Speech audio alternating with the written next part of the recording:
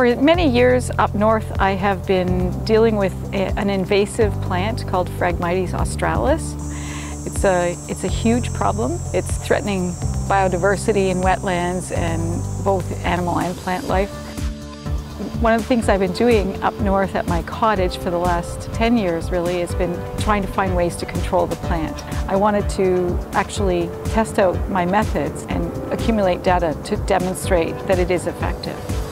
Best part was definitely the invaluable experience of being able to soak up all of Lynn Short's knowledge, and also to feel so much more engaged with the importance of both controlling invasive species and the importance of native biodiversity in so many different ecosystems.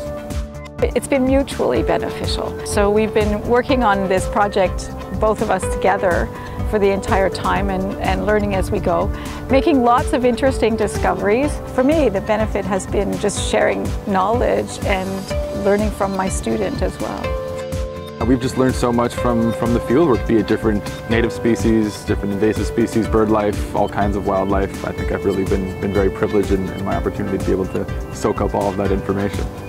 I think that all of this experience is definitely, more than I had anticipated, sort of led my interest career-wise and even hobby-wise, so I think that it'll have an effect on my future endeavors for sure.